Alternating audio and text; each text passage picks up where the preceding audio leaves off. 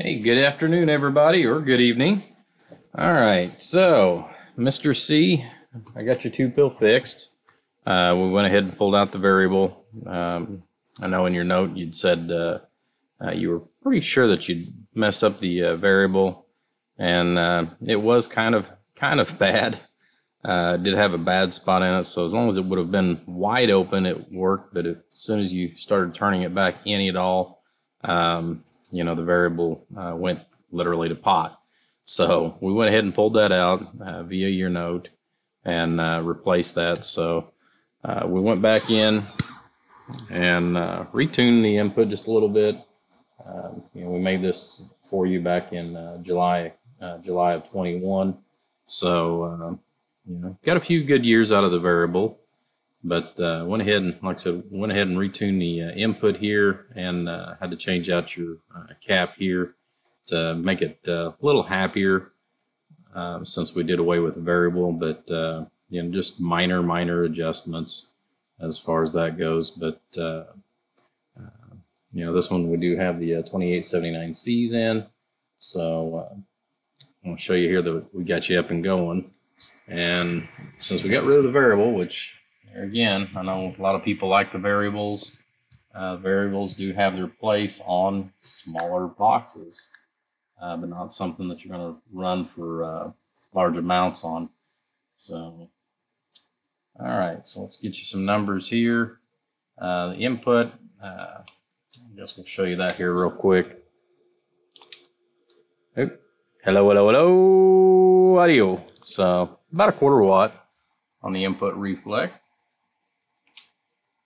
All right, so hello, audio. About a 1/4 on the reflect on the output. Going back to the 5,000 watt bird dummy load.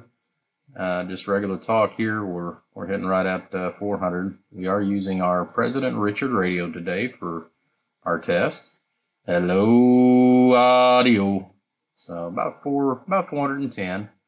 Audio, and about 275 RMS. So should be good to go, big guy.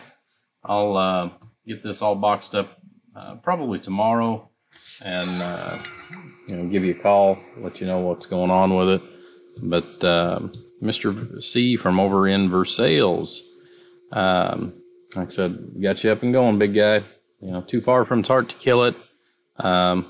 Thankfully you did catch it in time, and like I said, I don't think you're going to have any more problems now that we get the variable out. Like I said, I know a lot of people like running the variables, but like I said, they do have their place, more so on like a small 2290 or an MRF 454 box, something of that nature that for a fact you're not going to be putting a lot of drive into. Something like this, if you're putting 15, 20 bird into it or more, I really don't recommend the variables. But anyways, like I said, we got you up and going. I went ahead and blew out the fan, got a little dust out of it. Still has a little bit of dust in there, but not much.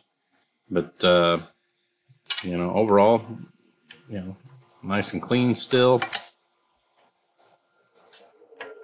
I'll get your screws back in that, and you will be up and running, big guy. Alrighty, everybody. I appreciate you.